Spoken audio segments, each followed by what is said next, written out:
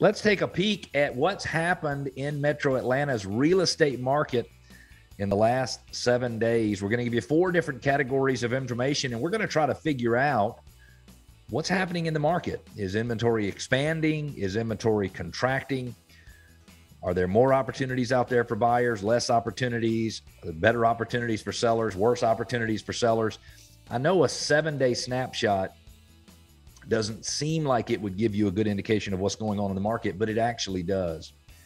In the last 7 days, there have been 1,052 homes listed for sale in Metro Atlanta.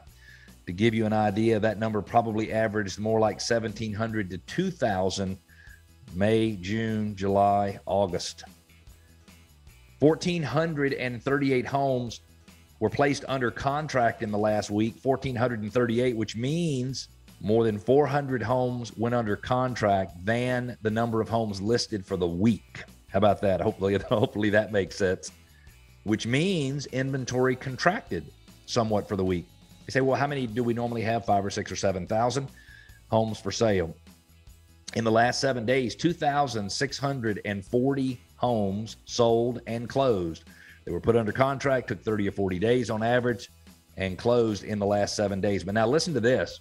And this is specifically for any buyer out there who feels like they've been shut out of the market for the last, really almost for the last year. Certainly January, February of this year, we realized that 2021 was not going to be a year like any other in Metro Atlanta's real estate, really not like any other throughout the United States of America. Demand increased, the supply decreased, and it created the perfect storm. And so many buyers who have been out in the market this year trying to buy a home, I bet they feel like they've been through a 12 or 14 round heavyweight boxing championship match. And unfortunately, I bet they feel like they've come out the loser.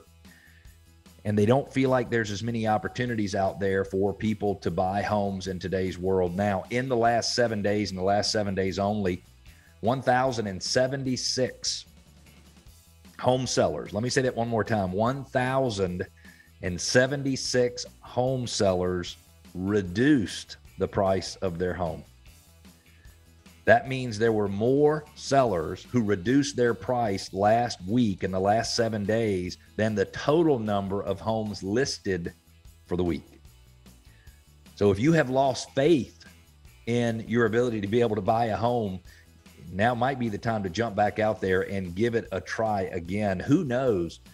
You might this time be one of only 2 or 3 buyers at the table trying to make an offer on a home, not the 18 or 20 or 25 buyers who were at the table the last time you made an offer on a home. What does the last 7 days mean for home sellers? It means inventory has contracted, which is good for you because the less homes there are out there for sale, the more of an advantage you have as a home seller.